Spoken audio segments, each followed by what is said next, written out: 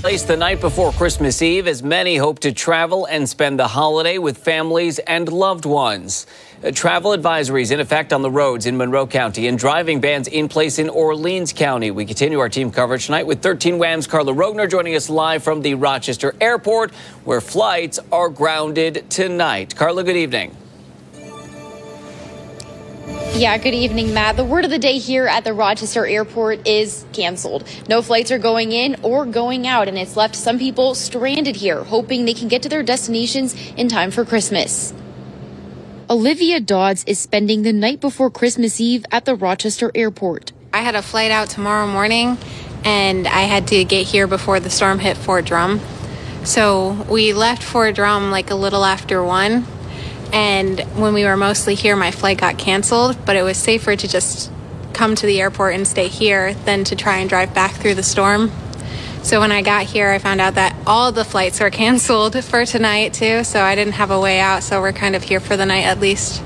She was hoping to get to Washington State in time for Christmas, but there are no more flights available online until Wednesday.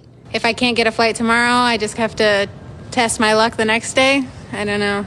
She's not the only one left stranded by the storm. Mario Lane's flight to Florida canceled after driving here from Buffalo. Game plan now is maybe to hit the road and maybe try to make it back to Buffalo, see some of my family there, but that's not even looking possible. Man, hopefully the bars open out here in Rochester, man. Some IPAs, man. I'm ready to go have an IPA. Some were lucky.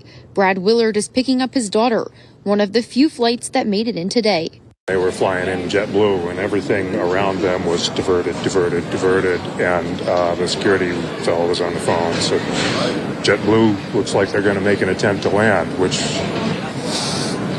brave.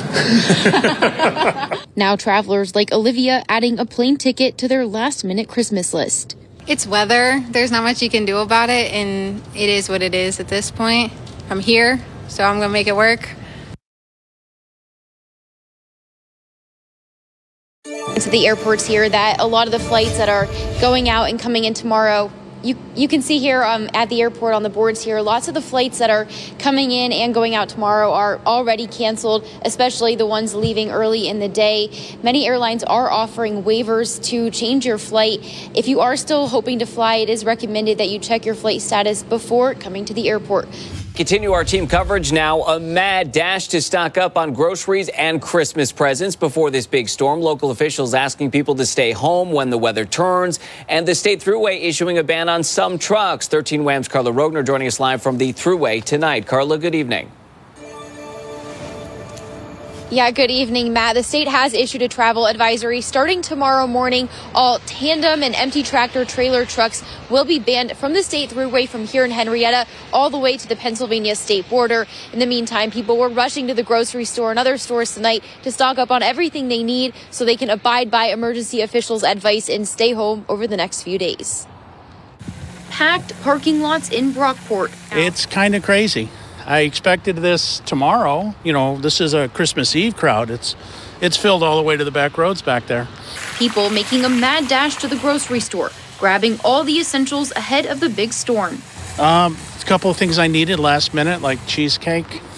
Can't survive a storm without cheesecake. Just getting some stuff for Christmas morning. So cinnamon rolls, orange juice, a couple things, but it was a little crazy in there. Yeah, I got like the last 2 gallons of skim milk. Not anything left. This storm on its way at the worst time, just before Christmas. Well, I'm going to turn the heat up in the house so that when I lose power, I stay warm for a little bit longer. I've got plenty of food, and I'm putting the garbage cans in the garage, so when the wind hits, I won't have to worry about them. Ronald Richards says he's ready for when he loses power, and RG&E is preparing for that possibility. We are in storm mode now here at RG&E. We have pre-staged our normal contingent of tree and line crews across our divisions and added 330 additional crews to help with the storm this weekend. The strong winds possibly leading to power outages across the region. Our customers should plan ahead. This is going to be a significant storm. Charge your phones.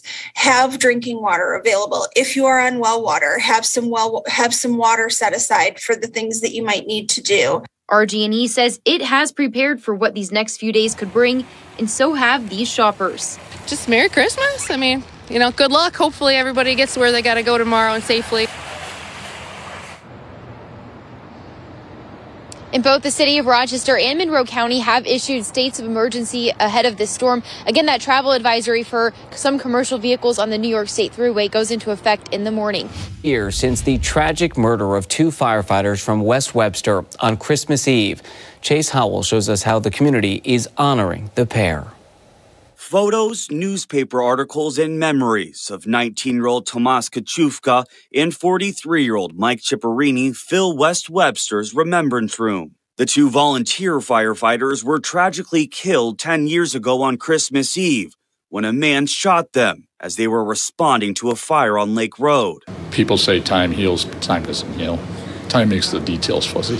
Al Sinkowitz with West Webster Fire Department says since December 24th, 2012, a day meant for cheer, has been a day marked by tragedy for him and the other first responders who were on scene that fateful morning. These people, these men and women will live with us forever.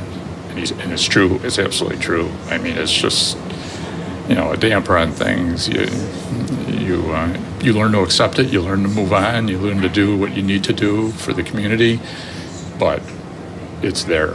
As people walk through the memorial, look at the photos, and see the wall lined with who showed support to the department at that difficult time, Sinkowitz hopes the memorial brings some sense of healing.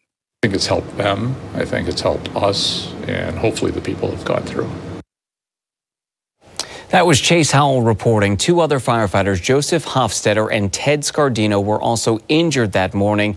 The memorial is open to the public starting tomorrow.